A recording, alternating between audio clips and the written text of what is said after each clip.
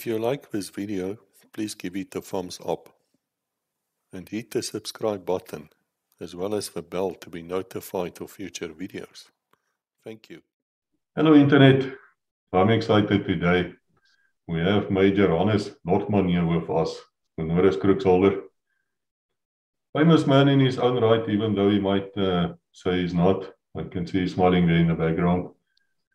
But he's from a tank or armor warfare people, served in 3-2 Battalion as well.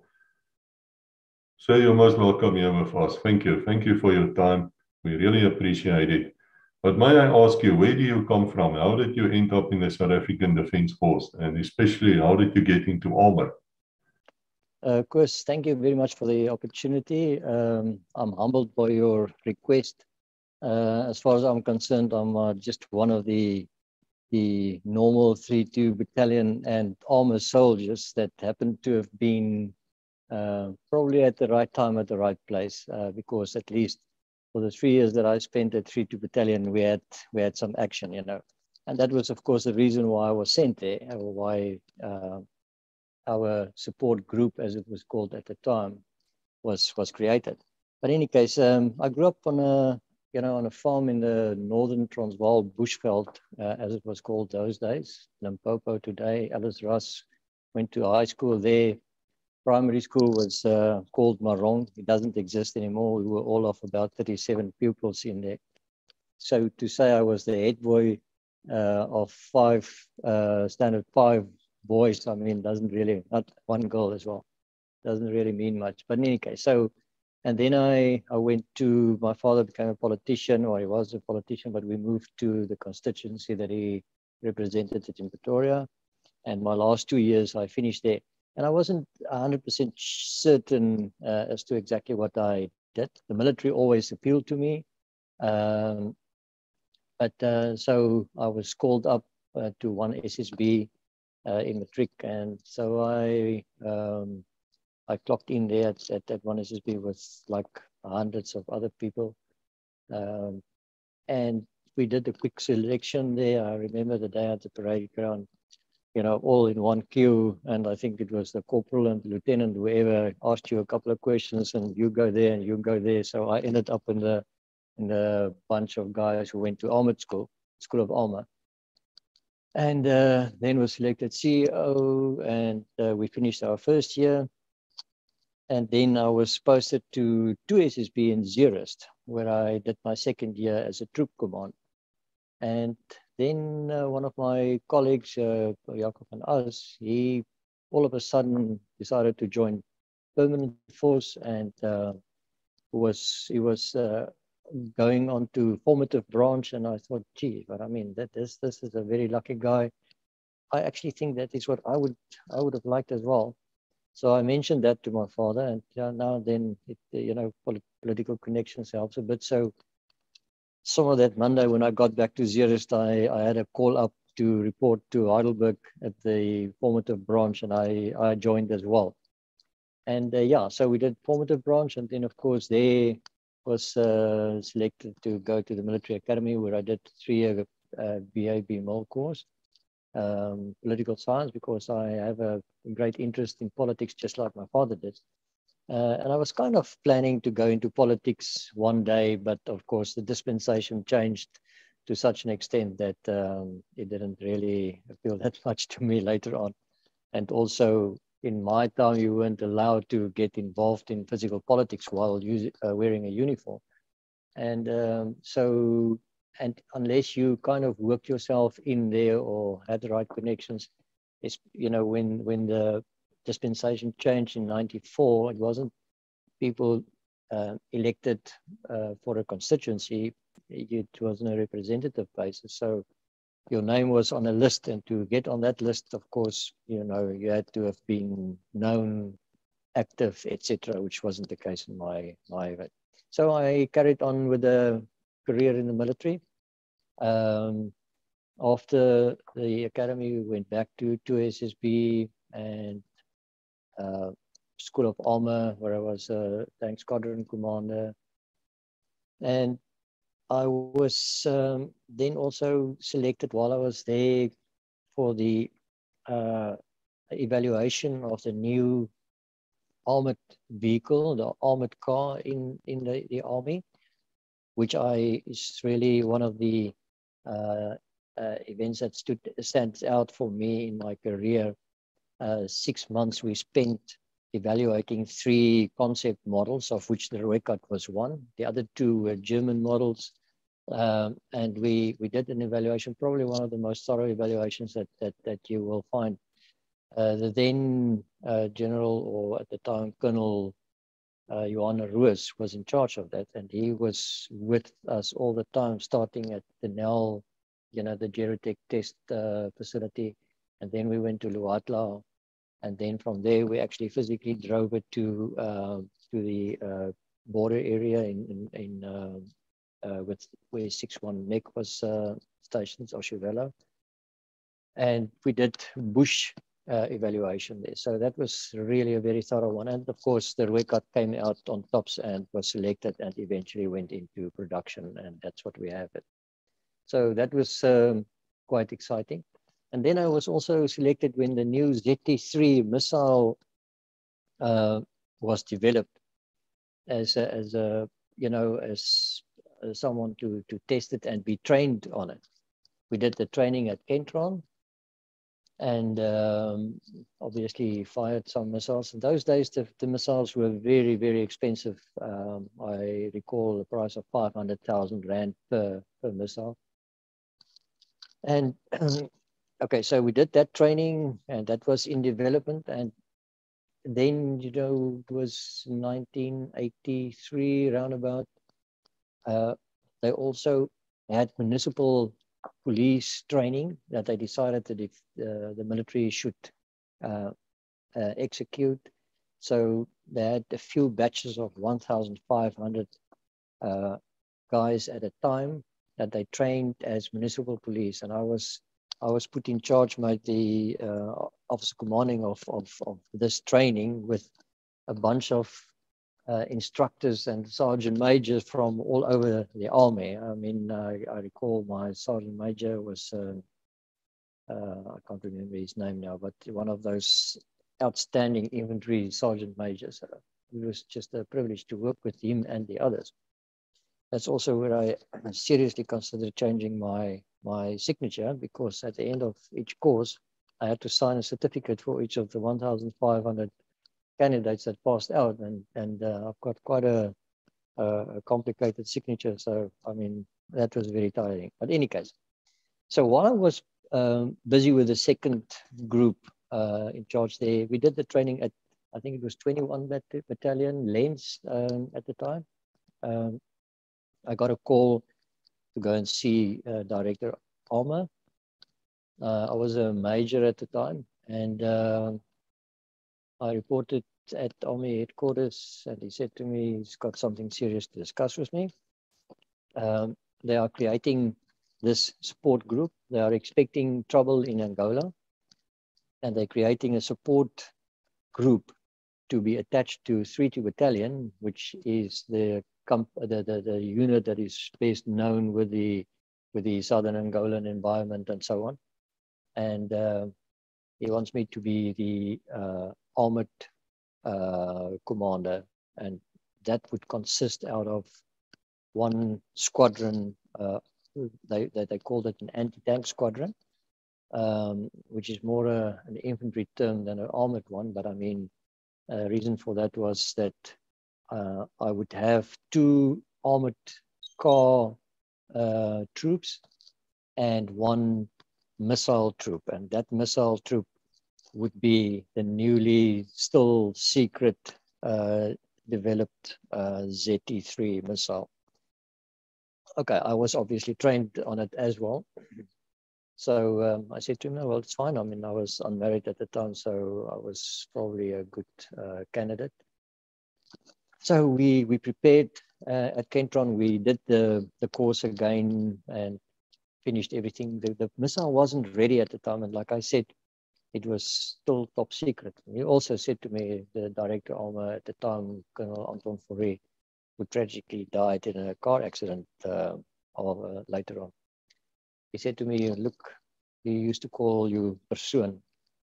listen, persoon, these missiles are top secret. They have been developed in conjunction with countries that most people will probably know at the time, mainly Israel.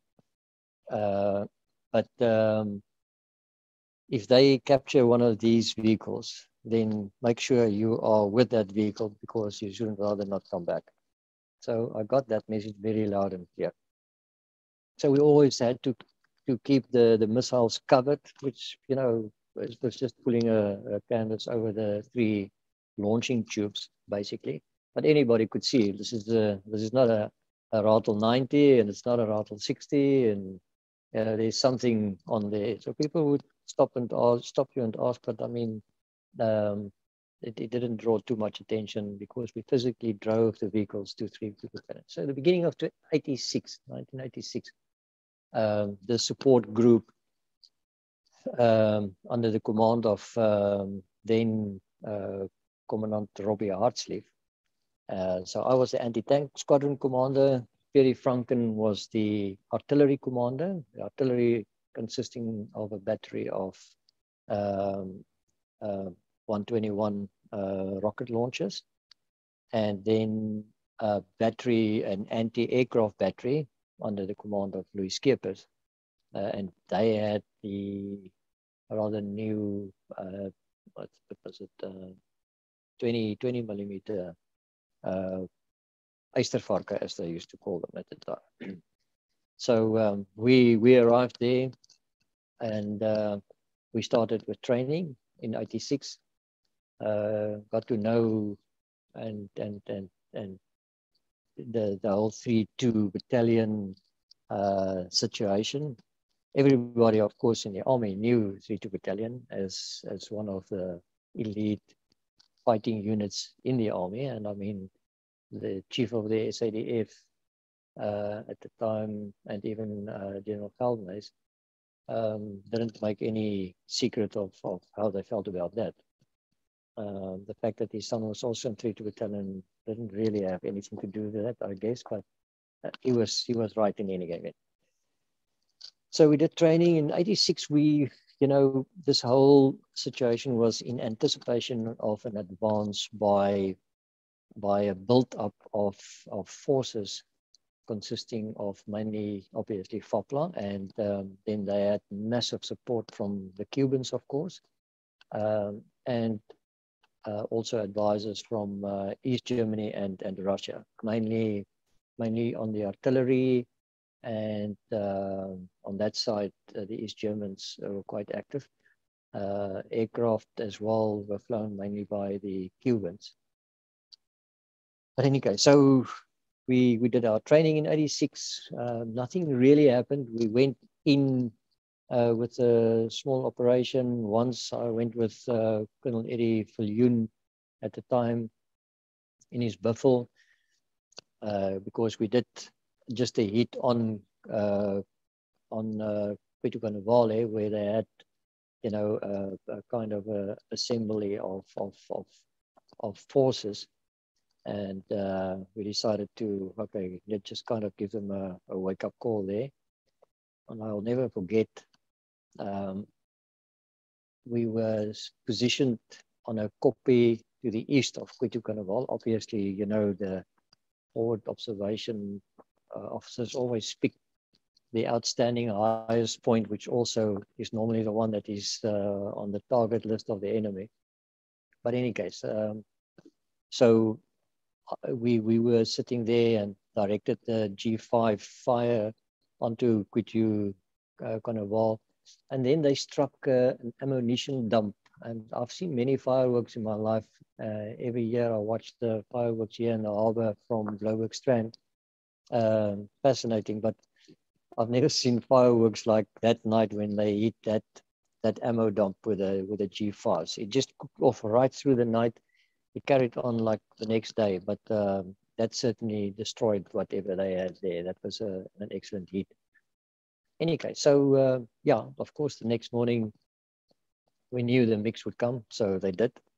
And I also very love aircraft You know, when everybody else dives into a foxhole, I normally run out to watch the aircraft.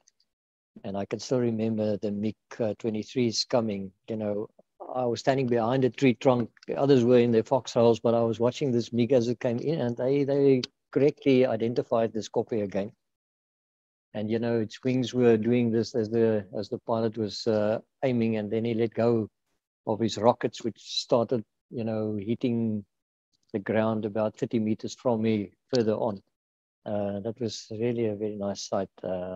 Any case, so that happened, but we all got away there unscathed, and so we returned. So in 86, nothing seriously happened, and then 87 we moved. We realized that the build-up got quite seriously now, and we moved in.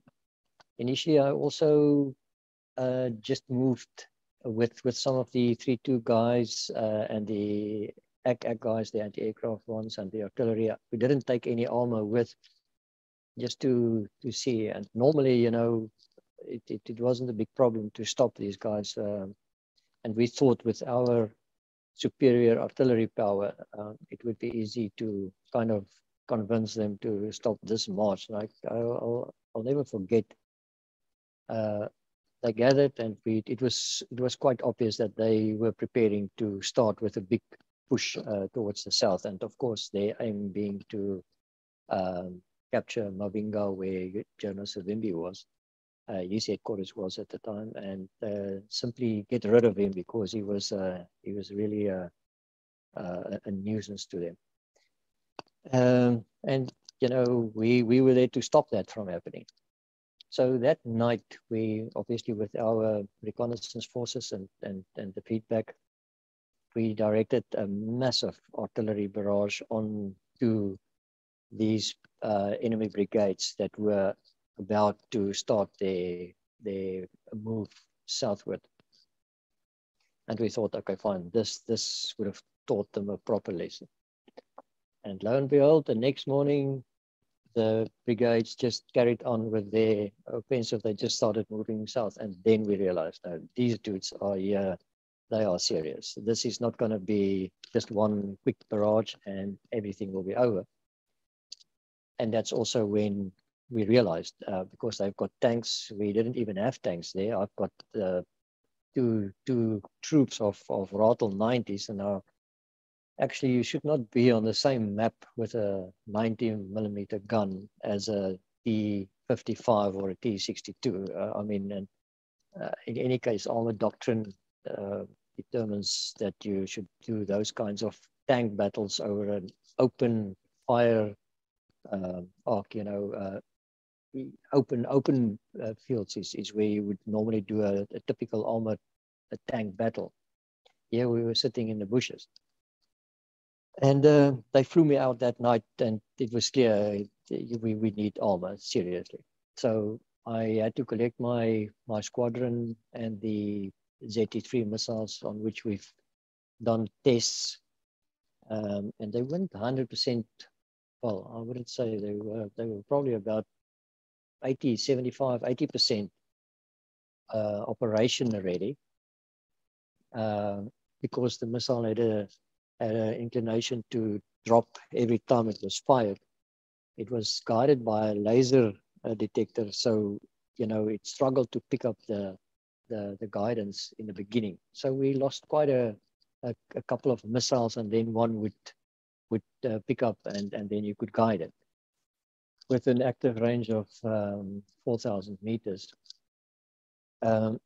So we moved the vehicles in. We moved in with my whole squadron. We got there, but still these guys were moving southward. So they also then activated the tank squadron from School of Armor, where Farad Lowe, that I've just mentioned to you before, was the squadron. No, that was Andre Retief, sorry. Andre Retief was the squadron commander there.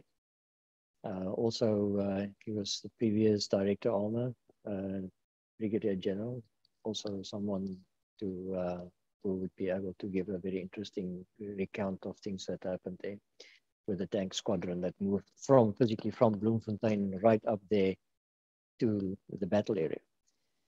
So we were moving around. We knew the people, the enemy. I can't remember all the brigades now. 53 brigade, 59, 21, I think. So, we had to navigate our way through thick bushes, mainly at night. And we were on this side of the Guanavala River, I think it was, or the Kwitu, not the Kwitu as the big one, one of the east-west running rivers. And we knew that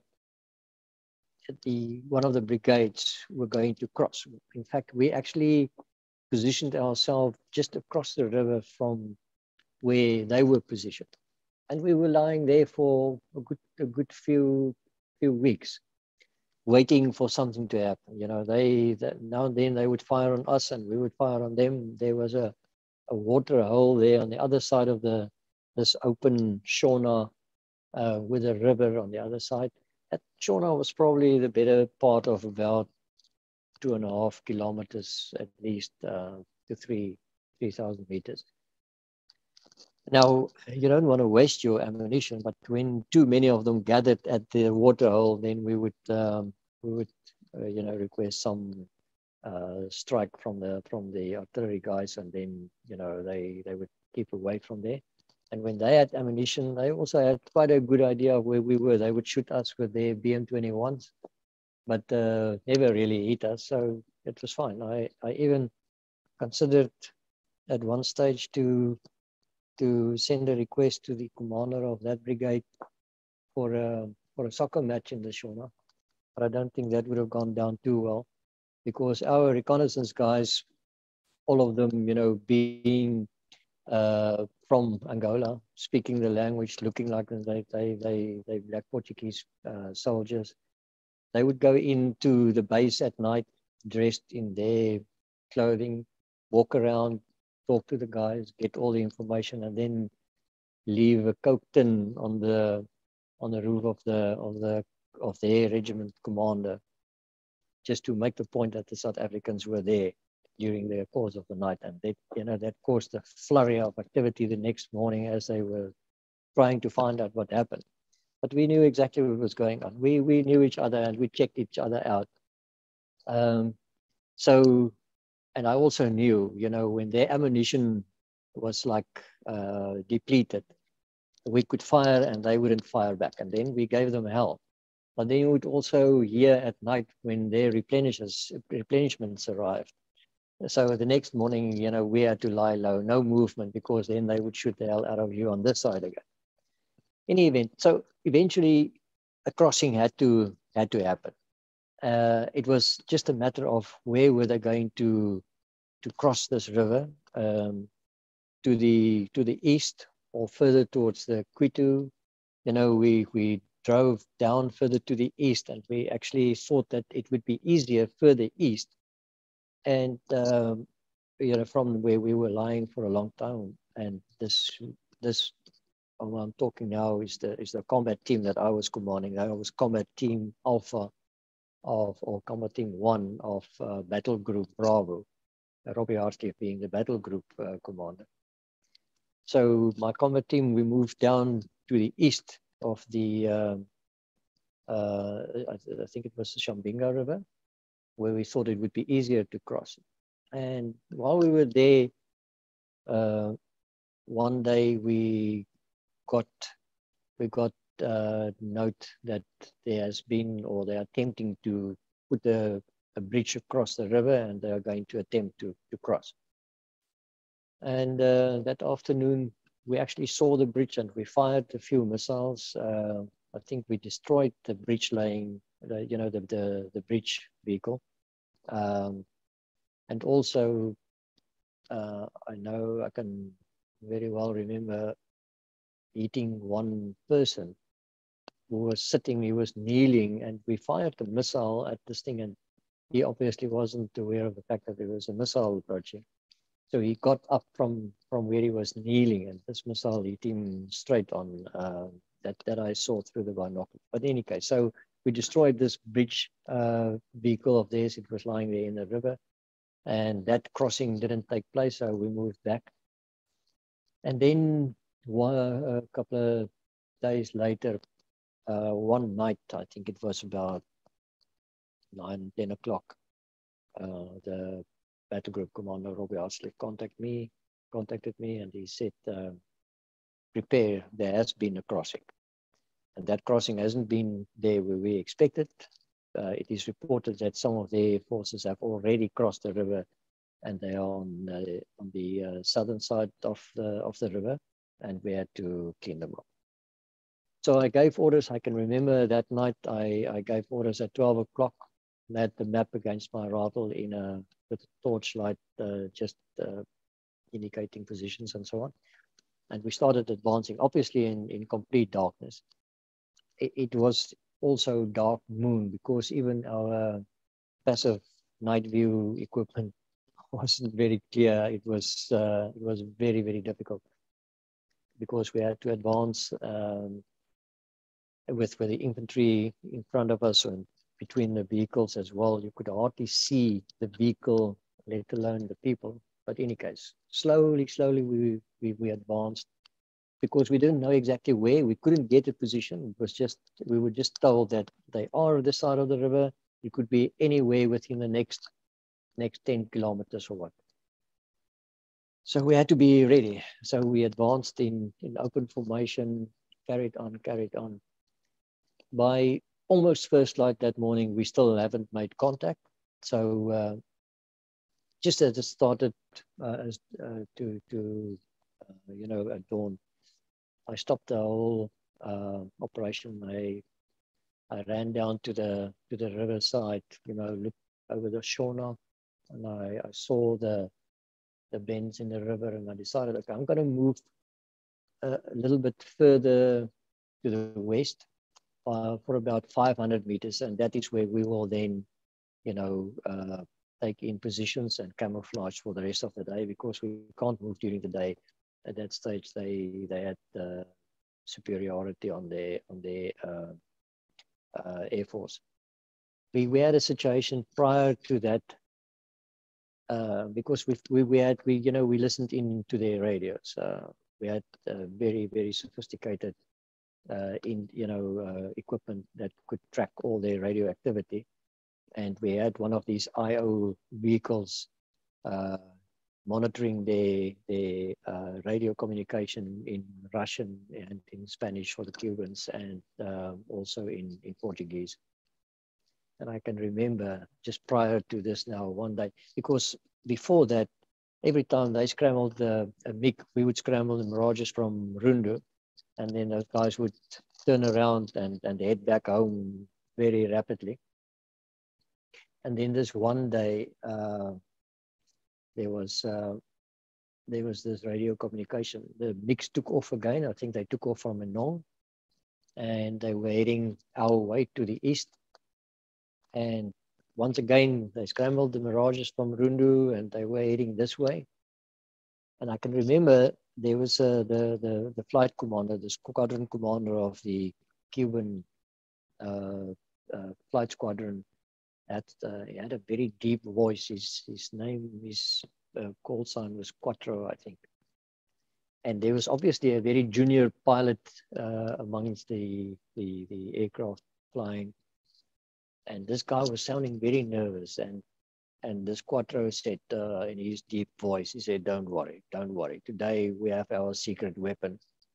Today they're going to get a surprise. And that was now a few weeks back, while we were still lying there across the brigade on the other side. So that message was relayed, and we all thought, the thought was at the time from brigade headquarters that it could be a gas attack. So we all had to scramble and get our gas mask, which I don't think would have been worth a lot, but in any case, so we got that ready. We pulled back even a bit from our existing positions. And then the Mirages came in, and what it turned out to be was their first frontal attack capability with the missile. So they fired on the Mirages while they were still way away. In the past, that ended up with the Mirages chasing them. But they now had this capability of firing a missile to attack our fighter aircraft while they were still approaching, which they didn't exactly expect. That the Air Force guys can talk about that in a lot more detail. But I think one of our Mirages was hit with the shrapnel of this missile, causing hydraulic failures and so on. They just realized all of a sudden, our guys, that this is something totally new, and they hit tree level and headed back to the base. I think it was Arthur Walker, who was it? The pilot who then tried to land. He didn't have hydraulics or brakes or anything, and the net that was supposed to catch the aircraft also didn't work at that day, and he overshot the runway, and you'll probably know he eventually ejected, and he was too low, and he fell back and became paralyzed, I believe. So that incident happened way before. So after that, we didn't have air superiority anymore. So any movement during daytime was kind of totally out of bounds. So that morning, I had to stop the advance to dig in and camouflage for the day. As I was doing my evaluation of the terrain, like I said, I wanted to move another 500 meters further to the west, and then we would start our preparations, camouflaging and so on, because I knew the aircraft would probably come. And before we moved another 200 meters, we moved right into this a couple of hundred infantrymen that moved across the river and dug themselves in. We drove straight into them in their trenches. And it was bushy, as I said, so they couldn't see us from far away. We couldn't see them. We physically bumped into them. Several of the rattles were shot with RPGs, none of which detonated because of the fact that the distance was too short. All of them had hits, but it never exploded, never penetrated or what. So we were very lucky there. And of course, the guys from Rubambiland, the one that 21 battalion, I'm not sure. They had a feast, shooting at all these guys. Because all of a sudden when they saw the rattles, which they didn't expect, they ran away. They headed back over the Shona, and they decided the best place for them would be to get back where they come from. Obviously not thinking of the 2,500 meters of open terrain. So the rattles and even the Caspers that were with us just stopped on the side of the Shona and opened fire. They just kept their machine guns in one position, and these guys ran into the fire. They fell. I think about 300 of them were killed that day. But when this happened, obviously the brigade on the other side realized that there's serious trouble on this side. So that's when they sent their tanks across. Now, in the past, that worked very well with UNITA, because the moment the tanks appeared, there were no more UNITA. So whatever they wanted, they got. And I don't blame them. I mean, not easy for an infantryman to fight against the tank. It's very intimidating. So they sent their tanks across. And that is why, I remember I was sitting on my Radl command vehicle, and our artillery observation officer, I think his name was Koos Breitenbach, was sitting here next to me, and he just said, "My folk, Major, there's tanks." And I looked and I saw tanks coming across the Shona towards us. They were not heading 100% in our direction. They miscalculated our position a bit. They were heading slightly skew, I would say, about 10 o'clock from where we were, or rather 7 o'clock. They 7 o'clock from their side. And we just had this clash. Now, unfortunately, I had to leave 2 of them behind because I didn't take the full force when I started the advance westward. We left some there because we still thought maybe they would try some crossing there. But my ZT3s weren't all operational. Only 2 of them were operational. So I left one operational and one non-operational one behind, and I had one operational and one non-operational with me. And the one that was working was that of the troop commander. So immediately when we saw the tanks approaching, I called him on the radio, but he was wounded during this clash.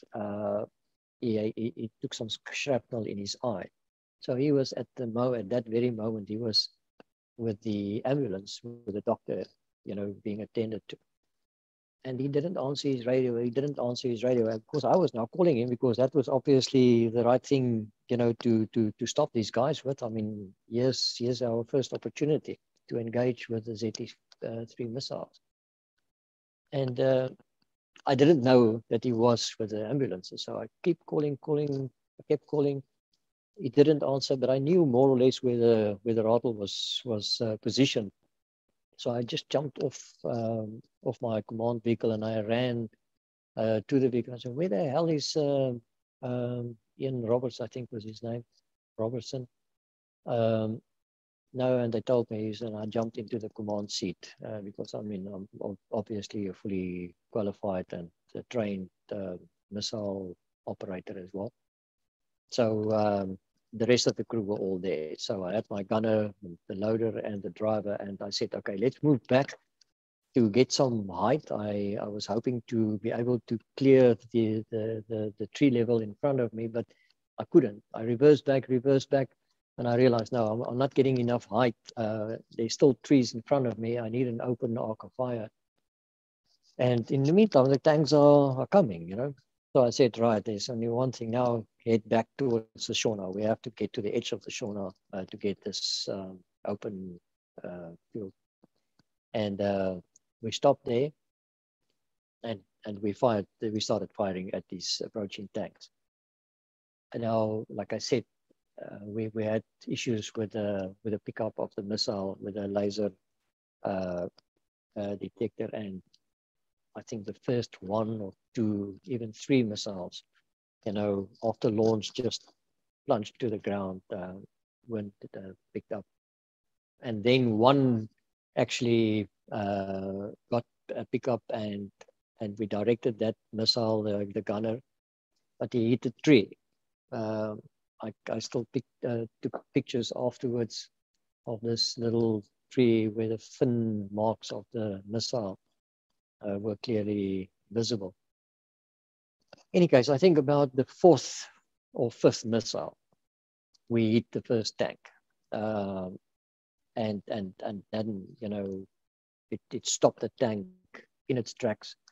My gunner went about ballistic. I mean, shouting. I think there's still a sound clip of this incident because, whenever you fire a missile, it records from that moment. It takes 16 seconds for the missile to fly over 4 kilometers. So we've got enough time, and during that, it records.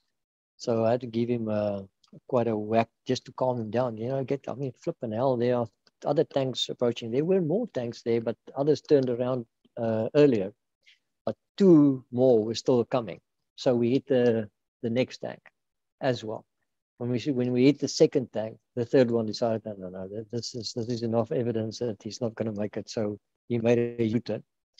And we fired more than 1 missile at the second tank as well, eventually hitting it. It immediately stopped it in its tracks. And then, of course, with the penetration of the missile, it detonated the ammunition inside. So that ammo cooked off, blowing the complete turret off the tank, really. Anyway, so the third one, and that is the shot that I will never forget. It was the most spectacular one that I have seen. We hit that one obviously on its way back, and by now the gunner was kind of settled. calmed down, and I was calmed down, and it was a pinpoint accurate shot on the turret. And I remember pieces of metal flying about 50 meters into the air. And obviously also it stopped right there in its tracks. And remember the driver is normally the one that got out first. The crew members were probably all dead after the first heat. But in both cases, or at least two of the cases, the gunners, after the drivers managed to get out of the tank and started running. And they just picked them up with the machine guns then. So yeah, that was the end of that was our first and last use of the ZT3 missile. Very, very effective. That of course was huge news for the director of Armour. I sent my sitrep, and that was then sent back to Army headquarters, and apparently the Colonel Fourie, Director Armour, contacted the MD of Kentron at the time and announced to him, listen, your product works. We've just taken out the first tanks. Congratulations. And they were so over the moon. Apparently they closed Kentron for the rest of that day. And, it was just festivity there. But yeah, so we knew we were going to be attacked by the aircraft. So that followed within about less than an hour. They came, but still, for some reason, they had our position wrong, further to the west, the same way the tanks were heading. And yeah, I might just mention, the 90s also opened fire on those approaching tanks. And I can remember the flashes on the tank as it hit them. But, that was way out of their range. They didn't make any impression, just bouncing off the turrets. Another proof that you cannot take on a tank with a 90 unless it's very close. So like I say, within about 45 minutes the mix came and they bombed the area, but all their bombs landed like about 250-500 meters to the west of our positions. We were obviously prepared. We were dug in and we in our foxholes and so on, but we weren't hit. So yeah, that was about the best, well, yeah, one of the nicest scores that we had during the whole campaign. After that day, never ever did any of those brigades again advance over an open field, over an open area, open terrain. They would take a 10-kilometer detour, but avoid absolutely every sauna, every open piece of field. Because now they realized there was something that was more dangerous than they anticipated. I was involved in total in about I can't remember them now, but I remember counting at the time. It was 10 close tank battles. That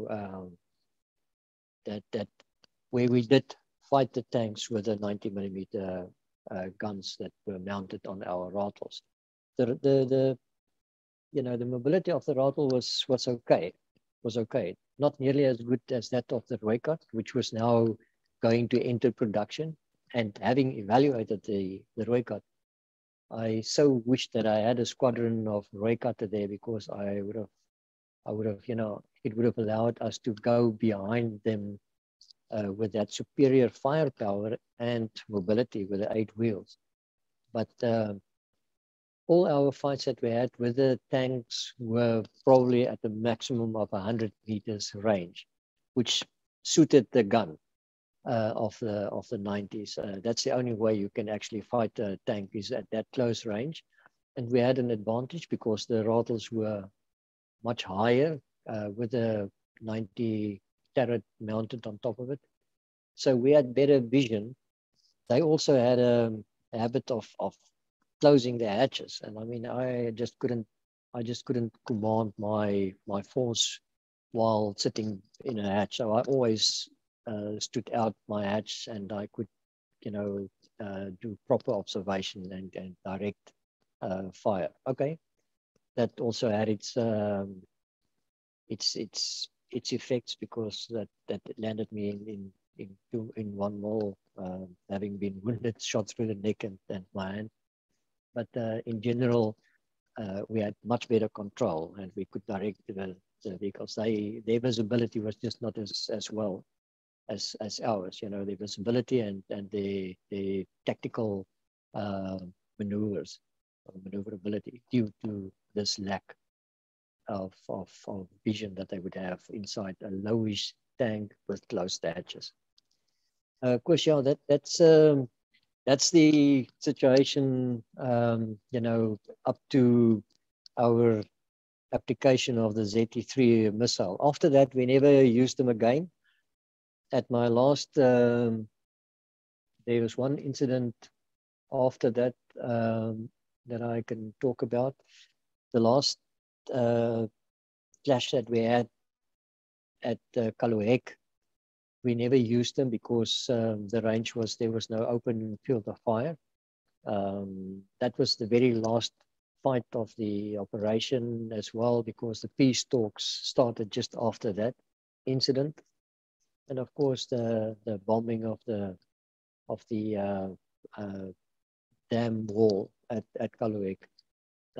I don't know if you want me to carry on talking about those incidents as well. Hannes, I've been sitting here making notes, and I wish to thank you again. Thank you. It's fantastic to hear it from you. I have a few questions about the ZT3. We have a lot of foreigners looking at the show, and thank you. You're welcome here with us. One of the reasons we speak English, so we can reach you as well. But the Z3, I've heard rumors that it was based upon the either the Milan or the TOW, TOW, the US one.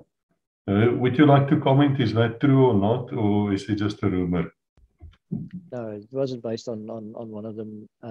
That one was using laser technology to guide the missile. It was not wire guided at all. It was a new development by Kentron, like I said, in conjunction with the Israelis. So no relation there. Okay, thanks. I'm glad you dispelled that rumor. That's one of the things we do here at Legacy. You know, we hear these rumors and sometimes we dispel them. Thank you. What warhead did this thing have, if you can remember? Was it heat? It was heat, obviously, because it was meant for penetrating armor. It was 127 millimeters. And I don't know, I think, I don't know the exact amount of explosions that was in the head, but, you know, the penetration capability of it was more than 500 meters of armored steel at the time. And I haven't sent, you know, pictures, but I've taken quite a number of pictures later that day when we, you know, after the events that afternoon. Now the tanks were still standing there on the horizon, not, you know, in the shore now, burning for most of the day. And then later that afternoon, obviously, when things subsided a bit, and, you know, we almost are a bit curious, we wanted to go and check out our kills there. So I took one of the company commanders, Mac McCallum, who was unfortunately killed 3 days later, and the UNITA commander with me. So we're now going to inspect these tanks that we shot out and recover what was, you know, get some bait there. And I expected that we would be fired upon, so we lined up the 90 millimeters because the range was too far. You know, they had to raise their guns high to reach the other side of the shore now, should something happen. So I kind of arranged that. And then we walked across the shore now, got to the first tank, you know, and we took pictures. And you will see one of the pictures that I took of the tank, you know, the big hole clearly where that missile entered right through the turret.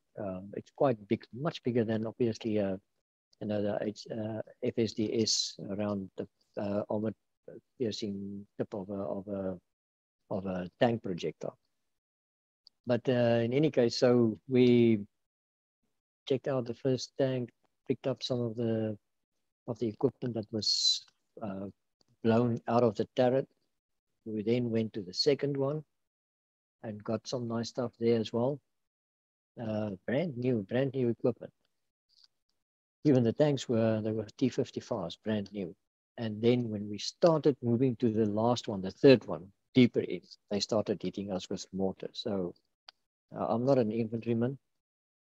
I haven't done that much leopard crawl except for our typical op fox that we have during basics mainly, or when we were under training. But I've never done leopard crawl in such a short time at such a high speed.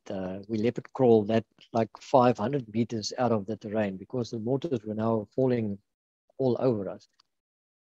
Some of them as close as, I think the closest one to me was about 30 meters, but we were low down. And we just leopard crawled out of that with our bait. I had a small shovel that I picked up there, and then some nice other pieces of equipment. Yeah, that was also something that I won't forget. That's fascinating. I must ask you about the story. It might not be at Q2, but I've heard somewhere that the South Africans got hold of an enemy tank. I believe it was a T-34, and they melted it down to make medals out of it. In the same way that the British did at Balaclava with the Charge of a Light Brigade, they took the cannon barrels of Russian guns and made the Victoria Cross out of it. Is that true? I wasn't part or anything of it, but I believe that is true because I've been informed accordingly by colleagues and very reliable sources. So yeah, I do believe it's true. Well, that's fantastic. We're getting somebody anyway who's going to speak to us about decorations and medals. He will know.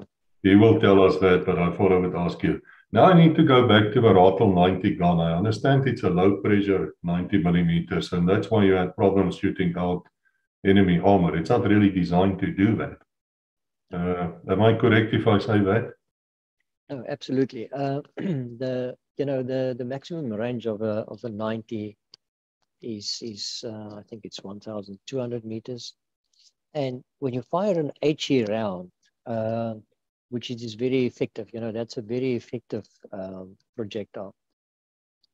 Every time when I fired a 90 HE round, because your barrel is obviously elevated much higher because the velocity is much lower than that of an HE of a heat round.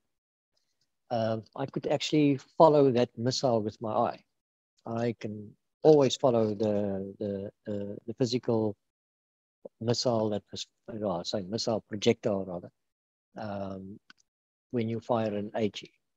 Because I think the velocity was probably something like 750. I'll speak under correction, I can't remember. The heat was a lot faster, and obviously the elevation of your barrel would be lower as well. And the heat was effective. I can't remember the effective penetration, armored penetration of the heat round, but of course it was not nearly that of a tank or that of the ZT-3 missile, which was even the biggest at the time. But it was still efficient if you were close enough to do penetrate a tank at the right places. Obviously, the last place you want to try and shoot at a tank is right from the front, because normally it's sloped there, and that's where the thickest armor also is. So you would waste your time, especially with a 90. Not even some tank projectiles will penetrate there if you don't hit it at the right angle. But at close enough range and at the right place on the sides and just below the turret, you would be able to penetrate the tank. So what we did was, in all cases, we fired at least about between 5 and 7 rounds at a tank. Until you could see, that the tank is starting to burn and that there's internal explosion. In other words, you set off the ammo in the tank, which caused most of the damage in any case.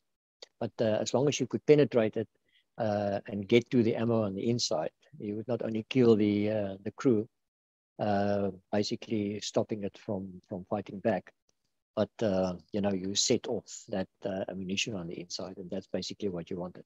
And like I said, we had incidences where in the one case, the guys with the rattle came out of the bush, and there was this T55 or T54, I don't know what it was, and they were kind of chasing each other around so close that the rattle was, I don't think it was 55, it must have been a slower one, because this tank gunner also tried to swing his gun to the rattle, but be as it may, the rattle was the fastest.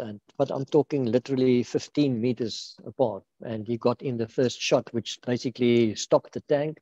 And then, it's just a matter of repeat, as quick as possible. And in all the other fights that we were, that's what we did. We hit them at like anything between 50 and 100 meters between the bushes. You could see them, observe and identify them before they could see us.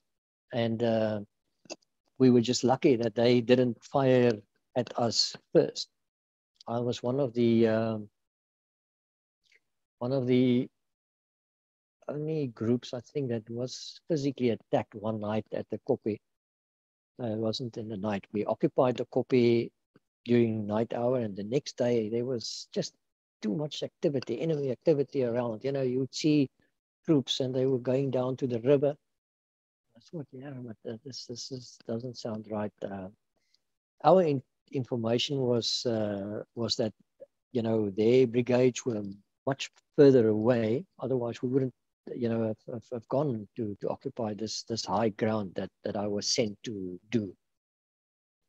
So that afternoon, we heard this massive thundering sound, and we realized, okay, only one thing that makes sound like that, and that's not a tank, not one tank, lots of tanks. So we were actually chased off that Koppie that day by the enemy, one of the enemy brigades. And it turned out that they had their positions about 1.5 kilometers from that high Koppie that we occupied that night. And that explained all the enemy activity, going to the water hole, walking around, and so on. So I realized, I remember, I don't know if Louis Skeppert will still recall this, but he was every afternoon at a certain time, he would request our needs in terms of replenishment, how much rounds you need, how much water, food, whatever, diesel. So this day, just as these guys started with their attack on us, Louis came onto the radio and he was now asking for my report. I said, look, just get off the radio now. I mean, I can't talk to you now. I've got much more important things to take care of. That day also, what happened when the tanks came through the bushes, we hit them because we had HE rounds most of the time in there. Only once you know you are going to engage or you've got a target, would we load with a heat. So as the tanks came through, the first 3 of them, we hit them with HE, and physically right, at the on the sides. So physically taking out that capability. The periscopes were, because they closed most their hatches, so the periscopes were damaged. The sight was damaged, so they couldn't direct accurate on. They fired a few shots, but that gave us the opportunity to actually get the hell out of there, and without a single casualty. So they then reoccupied this place. Well, not they didn't occupy it before the time, but they basically chased us off there. And that day I had to run away from tanks like at quite a speed. The other combat team that was there with me was way ahead of me. But in any case, we managed to get everybody out of there and get away unscathed. So yeah, we would fight them with heat rounds close enough. We could shoot them out, but it took, like I said, the better part of five plus rounds to just make sure that it was starting to burn and explode. Yes, I've heard some armor officers say to me, you will shoot until that thing burns. You will not stop shooting until it burns. And these were the same type of tanks which NATO was facing in Europe. These were not Mickey Mouse, pre-World War II tanks. These were modern tanks. Yeah, absolutely. I mean, a T-55 packs a heavy punch. I mean, excuse me. If it was T-34s, then you could still say, okay, fine, you've got a chance, you've got better mobility and you maneuverability and so on. But a T-55, T-54, T-55 is a different kettle of fish.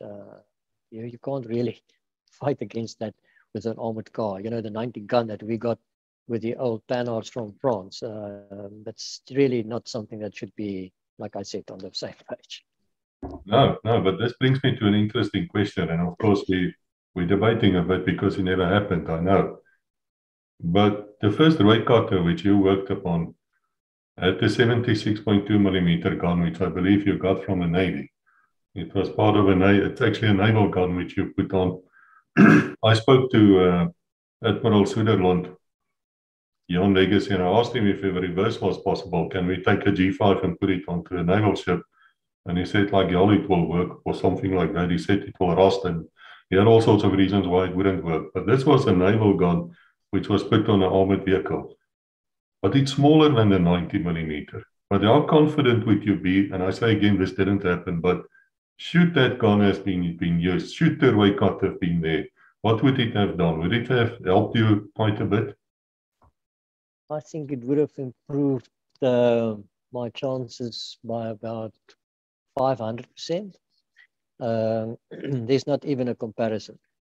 First of all, the penetration power of that gun is not comparable to that of a 90. The velocity is so much higher. It fires a FSDS round, which the 105 and 120 guns is typically your anti-tank type of ammunition. And with a high velocity, that slices through armored steel. So yeah, that gun you wouldn't need to confirm with a couple of shots. I mean, with one proper aim shot, you would be able to take out the tank with a 76 that's mounted on the Roycutter, which is that's simply not the case with the 90. It's not maybe not the same. They have now subsequently mounted the 105 on the Roycutter, which of course is probably the ultimate in terms of speed and mobility as well as firepower, because there you definitely only need one proper shot. But the 76 is totally capable of taking out the tank with one shot if it's done at the right place. Yeah, that's fantastic. I've heard that 105 was built on the L7, which was a British gun, and probably the best one in the West for a very, very long time. But now I need to ask you, should those enemy attacking tanks have shot off smoke? Would that have perhaps saved them or made it more difficult for you? And why didn't they do it? Yeah, look, I mean, when you're in a tactical situation, then your training and probably experience and everything come together, and you've got to use what you can. You've got to make sure there were incidents where I had to maneuver some of my forces to prevent us from being enveloped, and sometimes you don't want to be visible. If they are you referring to the day when we used the missiles, or just in general during the attacks with the tanks? In both, actually, the day when you took them out of the missiles, or in general. Okay, that day I don't think using smoke. Was it ever necessary for you to cover yourself? No, it wasn't necessary for us ever to cover ourselves. We basically always fought ourselves out of it. But if they used smoke during that day while they were, approaching us, I don't think it would have made much of a difference, because we would have gotten hold of them at some stage, and it was too far away. They were moving. a smoke screen you basically need in order to get away. You want to create a smoke screen to give you protection in order to get away out of sight. During one of the operations, one of the attacks that we were in, it was quite a heavy attack. We had tanks. I remember the day, once again, our intelligence vehicle, you know, that was monitoring the radios, reporting that they were actually warning their own aircraft. They said, you know, they were relaying back to them, don't bomb where the white smoke is, because that is where our tanks are. And I was looking at this situation here in front of me. I said, but yet, here's the white smoke here in front of me, like 150 meters to the left. All the time, our commander who was in charge that day, he wanted the tanks close by to the center of this attack. And I said, but I think, you know, the tanks is going to be on the side. And then this message came, and I radioed back and I said, this smoke that they are talking about, I think it's the smoke here in front of me. I think the tanks is in front of me. No, the tanks must stay there. They I think he probably felt a bit safer with the tanks close by.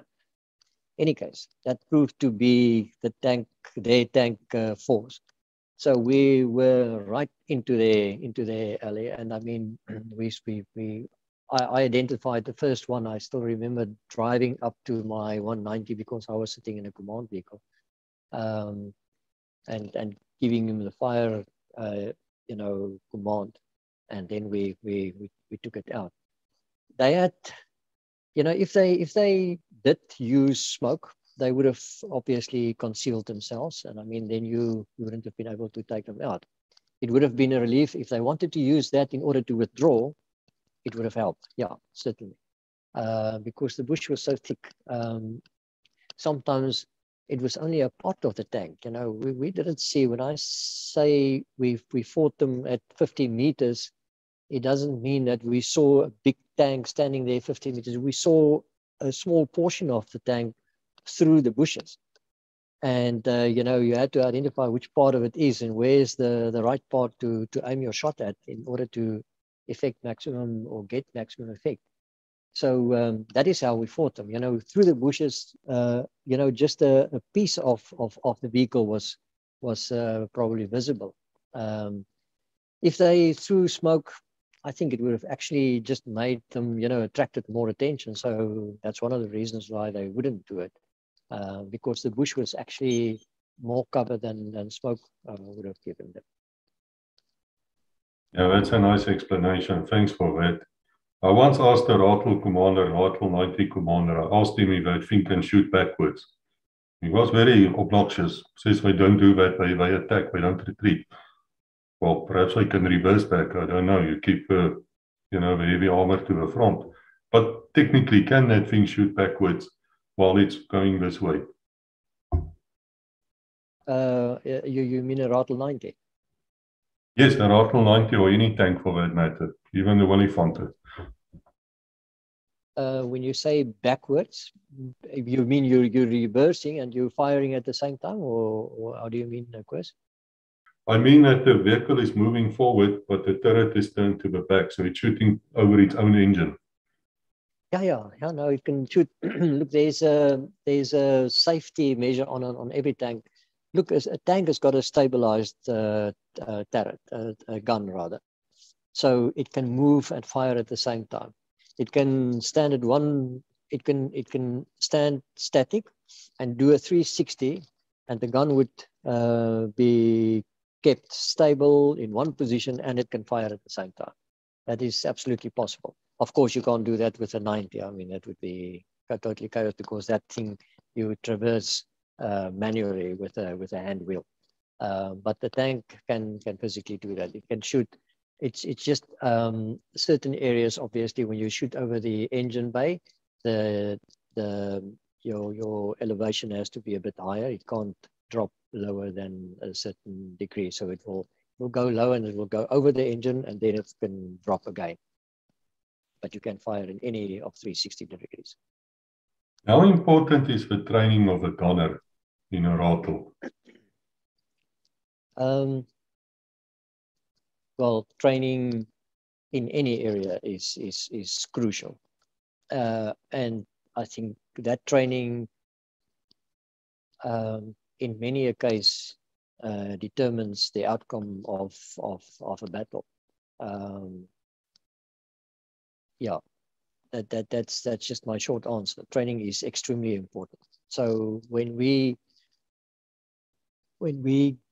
got to the area, because obviously, you know, our typical armor training area in Bloemfontein and Tluatla mainly comprises of open, that's your typical, you know, according to armor doctrine, open fields. You know, you will fight over hills. Maybe when enemy approaches, you will wait this side and then you will take a leap forward and do observation and then across again. So that obviously was thrown out of the window when we got to the bushy area of the operational area in southern Angola. And I think when this doctrine changes, it is even more important to have proper training. You have to adjust your whole tactical situation, your thinking and your approach towards the attack. But having properly trained soldiers, very well disciplined, just makes it so much easier, because you know that whatever instruction you give will be executed properly, and them being familiar with the situation through proper training just gives them the confidence to you know, go into a fight well prepared. So while I was at 3-2 Battalion, every time I was there for 3 years, and every time we had a new intake, at the end of the year, you know, they cleared out and the next guys came in. And they came from after having been trained by School of Armor or the unit 1 SSB or 2 SSB. I then had to give them a kind of a conversion training, you know, to acquaint themselves with the circumstances and especially the terrain in which we were going to engage with the enemy, which was totally different from where they came from. And that prepared them very well. I never had any issues in terms of the fact that things were so different, because they were already used to it. We did very intensive training with the guys before I even took them into Angola. You know, well, we trained in Angola as well, but before we went up further north. It's fascinating. You know, there's no replacement for training. Questions. Sorry, because I interrupted you there. I just want to say there's no replacement for proper training as far as. That's very true. I mean, I spoke to Israeli army officer and he said to me, tank gunners are something like an elite in their forces. It's the same as a fighter pilot. They see that guy as you know, as something special. Let me tell you, if you sit behind you know, the sight in a tank, and you've got a fire on the move. Now, I mean, you're not driving on a piece of asphalt road where it's nice and straight and level. That thing goes up and down, and it sways around. It's really a skill, and that skill, you know, a lot of people are marksmen. Some people can shoot better than others. It's just a given, you know. Some people can run faster than others, and some. But that is number one, is skill, and number two, you've got to be trained. I mean, I can remember the first time when I was in a tank, and you had to fire on the move. That sight, you know, you've got the crosshair here, and there's the target. It's all over the place. I mean, you see, I thought to myself, how the hell do they expect me to ever hit that target?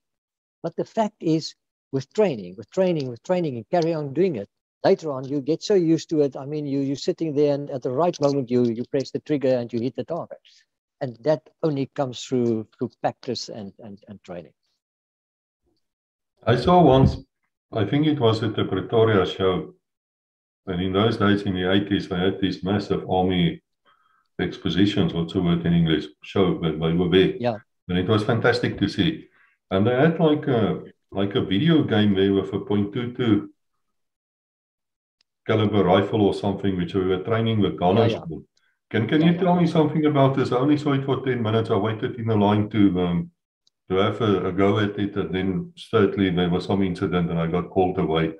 So if you can tell me about that.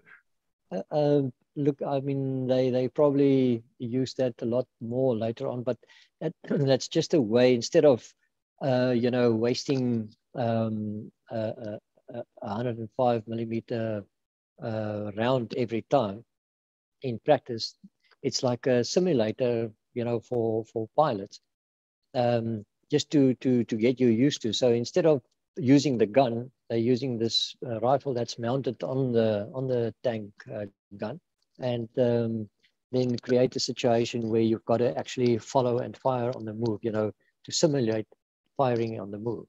And then once you've mastered that, you know, it's much easier when you get to the real situation, because you've got a bit of a feeling already, and you've got that background training, which obviously helps a lot.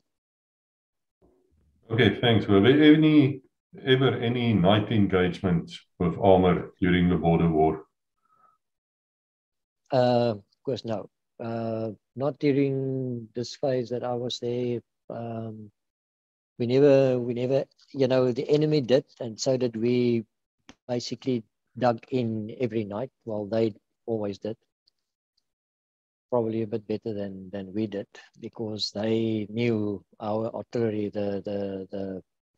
know, the capabilities of our artillery forces, and they would really dig in and then use chainsaws to cut off tree trunks and put that over the trenches that they dug, and then fill it up with sand on top of it, ground, and then further layers of wood. So they did a very, very proper, and that's one of the reasons, you remember I said in the beginning, you know, we had a massive barrage on them that night, and the next day they just you know, they just carried on moving. It's because they dug in so well. They dug in every night, and so we also kind of you know, took it easy at night. We never had a fight. The last fight I had at Kaluek, that was also the last fight of this so-called, you can say, you know, the Angolan operations before the peace talks started for the Namibian independence. The last clash was at Kaluek. That was also where I was wounded. I was ordered to move to Kaluek with my ZT3s from Eastern Angola, just opposite Kaluek, opposite Kutu Carnaval, where we had the last clashes. So I was kind of a monitoring force there. And then this build-up started in the western side, you know, towards the Southwest African Namibian border at the time. So they moved me, because remember, I was the only ZT3s operational at the time. So they decided to move me, and I got instruction to report to Grootfontein. I would stay a week there. They would fix all my vehicles, my rattle command, everything. It's great. And the second day while I was there, I got a call from Colonel Michu Delport, which was the brigade commander there, said to me, tomorrow at 12 o'clock, report here. You've got to be here. So that night we didn't sleep. We just prepared and hit the road. And I mean, from Grootfontein to Kaluek is quite a drive. Got there. He took my rattle command vehicle from me, which I was very unhappy about. In any case, but I always had a spare rattle 90 that I used, you know, for myself if we went into a fight or so. And they made me the combat team commander, because we were now going to approach this oncoming force. There was a huge tank regiment as well, consisting of apparently T-72 tanks. That's even worse than a T-55. I don't even want to think of it. In any case, but I didn't have the radios in this rattle 90. So I said to Mike Miller, who was the battle group commander, I can't be a combat team commander because I can't communicate with the infantry and the other elements there. I've just got a normal radio here. My command vehicle was taken from me. So he made, I think it was Cobus from Yellen of the Mac infantry, made him the combat team commander. And that night we were approaching, Jimmy Stadler was the tank squadron commander to my left. We were now heading north on the other side of Kaluek towards this approaching force. And then it became, very late and dark. And Mike said, okay, fine, we have to stop. Do we want to occupy our positions right there, keep that, or do we want to move back before we pull a lager for the evening? And I said, no, I mean, I would like to just stay where we are and then move from there. But the tank guys didn't want to. Jimmy said no, he would. He didn't want to because his tank, his night vision is not on par with that of the enemy. Well, when you're in a position when you are waiting, you're actually in a better situation than the people who are attacking. If they don't know where you are, and that's why I didn't want to move. But in any case, that was the closest we were. But if they attacked us during that night, we would have been ready for them. But that never happened. They have moved during the night. I was in one case I can remember. I was my whole combat team was lying there that night, and about 2 o'clock that morning I woke up. Well, actually, no, I did wake up myself because I had to wake up the radio guy. He was not awake. And I heard this massive movement, and clearly that was one of their regiments with tanks moving. And all the guys will know that it's very difficult to determine sound accurately at night. First of all, the exact distance is difficult, and then even the direction. You're not 100% sure it's coming from there or coming from there. It's coming towards you, moving. And that was probably one of the most tense half an hours that I've had up there, was because this whole combat team was lying here. We were in a lager, and I heard this massive movement coming, and it was like coming towards us. Now you believe, it's going to come right onto you. That would be total chaos. So at some stage, I was going to have to wake up everybody and get them ready, at least to defend ourselves. And I remember waiting when I would say to myself, okay, I'll wait another 5 minutes to try and determine, is it coming closer or is it not? And it was like heading our way, and I was about to make the call to wake up everybody and get ready, man their guns and prepare. And then I realized, no, it's moving past us, and then it started fading away. So they did move at night, especially in the beginning when we had air superiority until that incident that I mentioned. After that changed over. So we stopped moving during the day. We had to move during the night, and they could move in the day. But we never had any clashes that night. Well, I'm very glad you survived that wound. Yeah, that was that was during this build up. So the next morning that I was just referring to now, that night when we did pull back, and then the next morning we moved forward because we knew they were there. We were going to clash. We were ready for that. And I tried to make sure, every time we went over down a bit of a slope and up the next one, I would actually physically stand on my turret with my binoculars and do observation to make sure, because I knew we were going to hit them at some stage. They are there. And then it was clean or clear, and we would make our next move forward. And then still I can, I'll never forget that, obviously. Well, that was when I was shot. We moved down into this lower area, and where there was a little bit thicker brush and trees and so on. And the next moment we were just moving right up against their infantry with tanks behind them. And, you know, it felt like just about every one of the infantry, and there were like hundreds of them in front of me. And I just, you know, said to the guys, open fire, just, you know, maximum firepower, bring down maximum firepower on this, you know, to try and win this initial firefight. We shot out, I think, 2 tanks there. We did, my guys shot out 1. Well, I myself, because I was in front with him, I had now a Rattle 90. And the guy next to me was shot out by an RPG, and the one on my side, left-hand side, the right-hand side, the guys were killed, actually. Also shot with an RPG.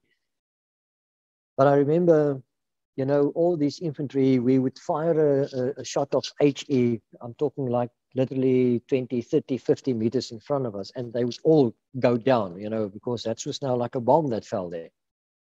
And then I would quickly go into the turret and reload and then get out. And the gunner would take aim. I would give him a fire order. And I would use the anti-aircraft machine gun at the top to shoot at them as well. And once the 90 has fired and they all fell down, I would go into the turret and reload again and come out. But in any case, at one stage, I remember feeling this sting here in my neck, and I thought that felt like a bee that stung me.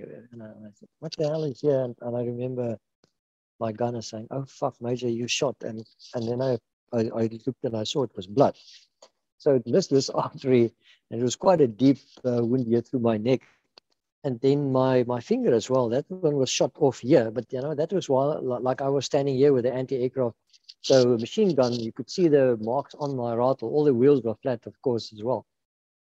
As it went up, and one lower bullet went through my finger here, and the next one, obviously, through my neck. But anyway, so they pulled back. We did win the firefight. Fortunately, I mean, if they knew what a small force we were. There was 1 tank squadron to my left, and we were only Rattle 90s. I had the ZT3 behind me, which we couldn't use because, you know, there was no arc of fire, you know, no open field. And then they fell back. They retreated. To our, you know, I mean, like I say, they had T-72s, a brigade lying behind them.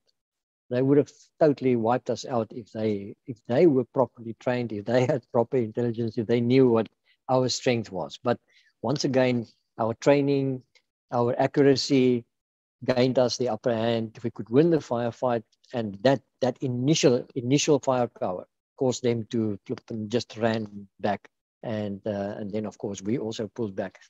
As we then drove back, I then had to be casevaced. I didn't want to go back, and then the medic said to me, "Okay, no, that's fine. Then they'll just amputate my finger." I said, "No. Oh, okay, now you've convinced me." So I then drove back with my rattle, and we went over the Kaluhek water scheme, the dam wall there, and I stopped the rattle, and they got me to the medic.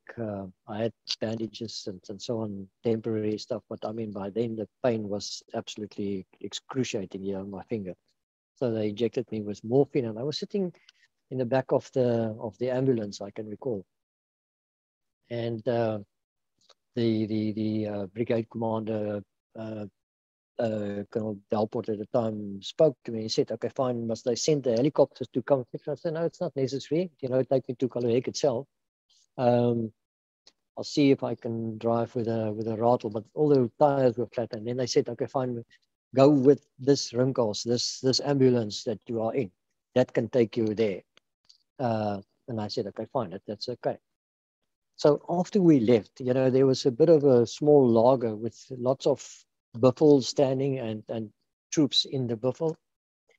They were all like next to their vehicles with their kit.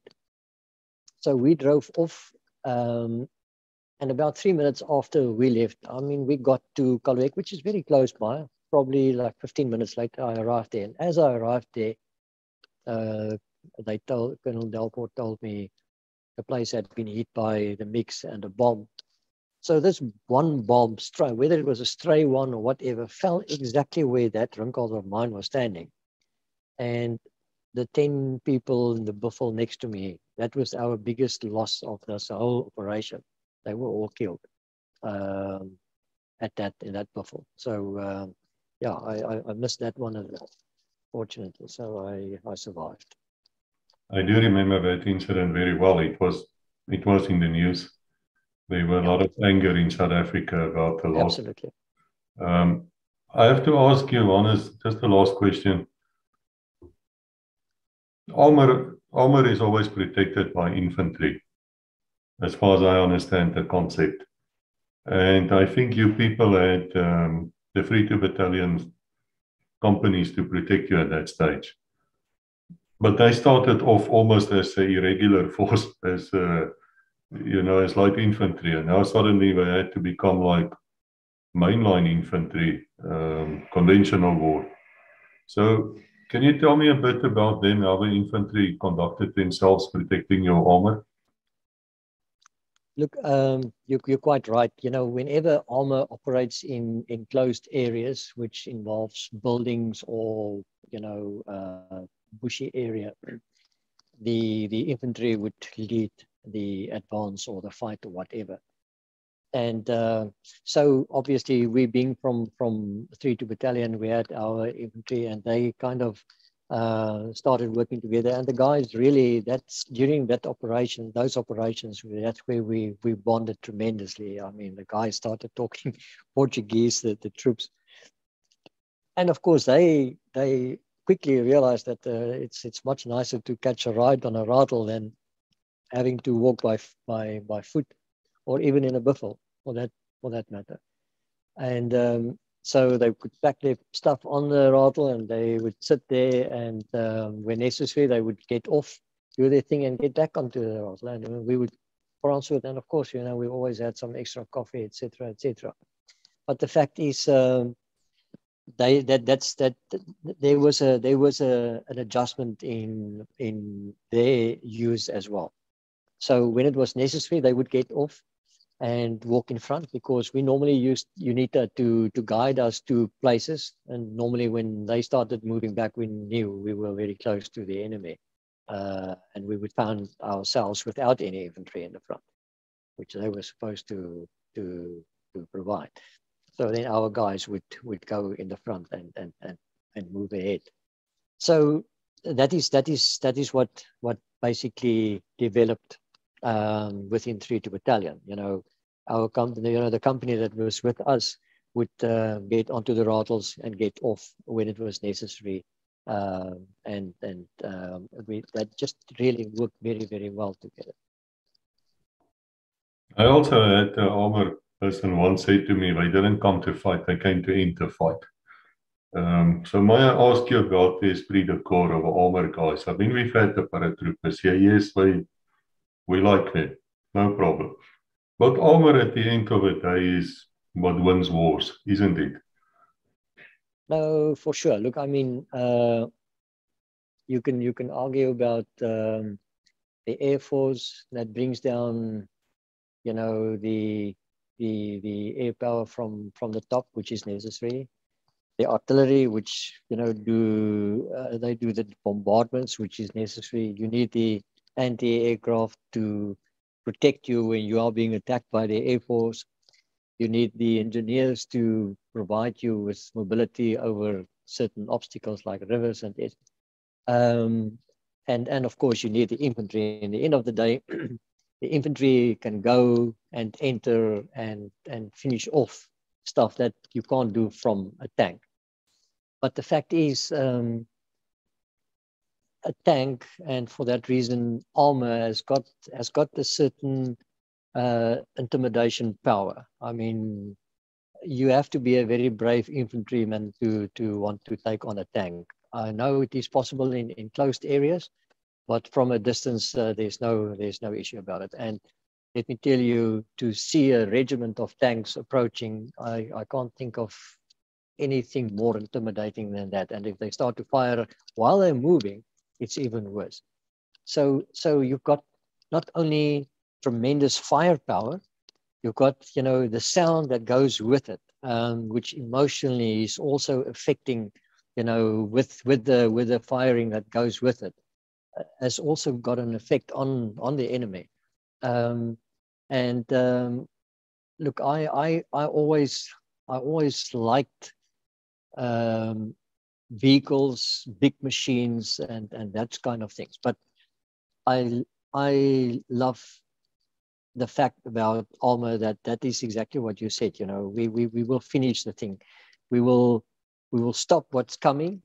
Yeah, you still need the infantry to wrap things up and to get the, you know, finish off a few loose ends, guys running around or whatever the case might be. But really, the armor has that effect to stop things, to end a war, to end a conflict, and to occupy an area. And then, of course, we once again need the infantry to just come and finish off the smaller things. But like I say, everyone has a role.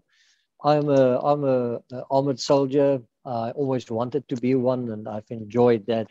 And yeah, I'm just happy to have been able to experience, you know, whatever it really entails to be a proper armor soldier. Now I have to ask you, what happened to you afterwards? You didn't stay in the military. At one stage you left. Yes, yeah. You know, in just before the democratic elections, they started, because it was obviously it was obvious that the demographics of the National Defence Force, SADF, would have to change. So they started to give opportunities to people who wanted to take early retirement, and but there were certain criteria that you needed to meet. One was age, which I didn't qualify for, and the second one was health. So if you were like a G3 or something like that, which I think I'm still a G1, K1, A1. So I didn't qualify for that. And then the third possibility was if your post could be terminated, you know, and simply you know, cancelled or whatever. So my colonel decided, I was at the time the senior, the staff officer productivity in the army. When I came back, while I was lying in one military hospital, I was transferred from 3-2 Battalion to Army Headquarters. I never went even back because the peace talk started, and then 3-2 Battalion was moved to the new base in South Africa, away from Buffalo.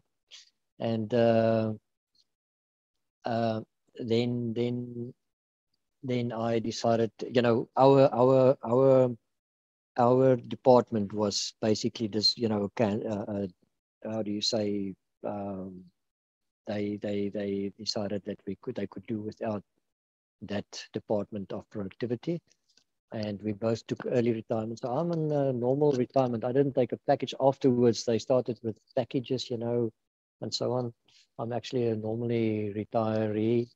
I then went into the financial industry, the financial services industry. I was a branch manager and a regional general manager with companies like Liberty Life and Momentum, and also an investment company that moved me from Victoria to Cape Town, where I've been living now for the last 19 years. And when our company was taken over when I came to Cape Town, so I took a bit of a sabbatical, and then I had to do something again. And I've always loved vehicles and I loved people, you know, and now I went into the motor industry where I can basically bring the two together. So to keep myself busy, I'm selling luxury vehicles at this stage. I'm here in Cape Town. Yeah, BMW. We don't mind to say that. Okay, no, well, yeah, this is not the. Yeah, I've driven BMWs all my life, and I was the chairman of the BMW club in Gauteng many years ago. Took many groups through the factory in Rossland. So yeah, that is a bit of a passion of mine, and I enjoy it very much. No, that's great. I remember driving a 7 Series Armored armored vehicle, and then the 540 Protector, which if I ever go back to South Africa, that's what I'm buying. It is just fantastic. There is something about BMW. Of course, I was in a police flying squad. I wasn't a good driver. I was very, very bad, actually. But I fancied myself. I tried my best. But honestly, it was so great to speak to you. Thank you for that. Well, Internet, we came to the end of a very fascinating interview. We are hoping to get Major Nortmann back at some stage with some of his mates. Can't talk too much about it right now. We're still setting it up. But thank you very much. Honestly, it was a pleasure. And I want to say to anybody listening here, you are not unimportant. If you have a story and you feel that your story should be heard, please just contact me and we'll take it from there. And until we meet again, God bless. Oh my God. Bring it down. Oh my God. Okay, next one. There's something wrong with it. Next one.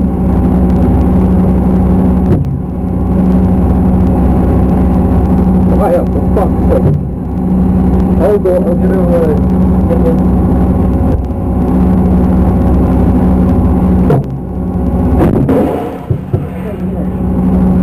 They're going haywire, they fucked. You don't want to work very close, right, this one? Yeah.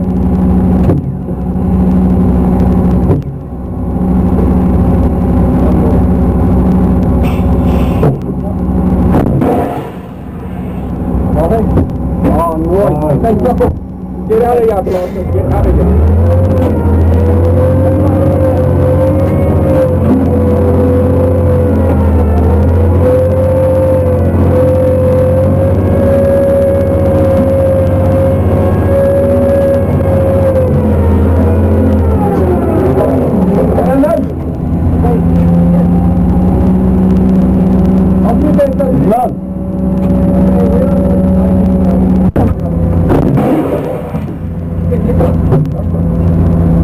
Oh, for fuck's sake.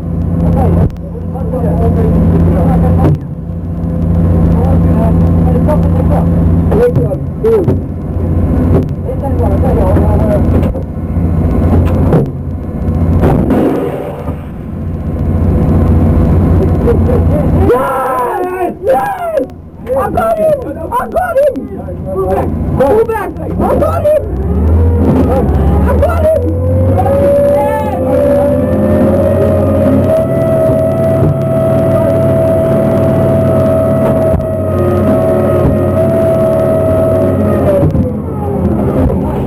Right, loud.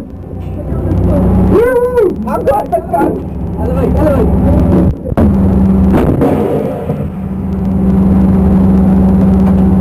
Yes! Go forward, go forward.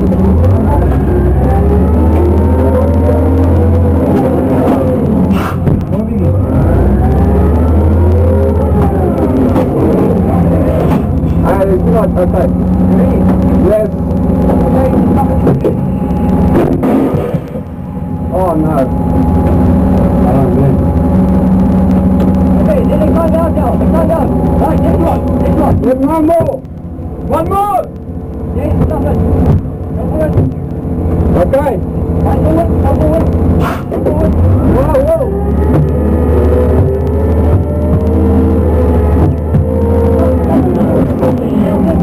Yes. Are you ready? Got it. Right, this one. Right, stop it. Hey, there's nothing coming out. Come back, come back. Nothing's coming out. Come back. Yeah. Wat van je? Wat? Ja, maar ook niet.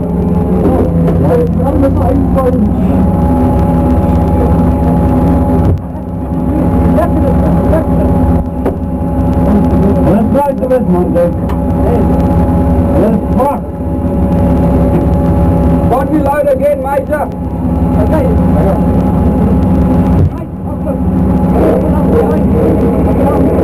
Up and take. Okay. Okay. Right.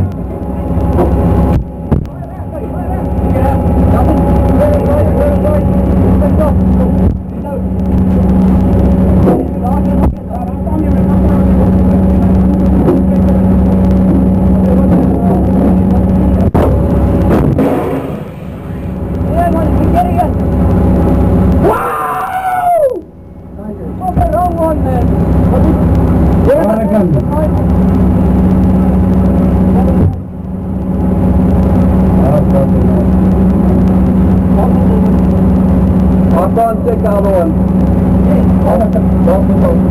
I'll contact you.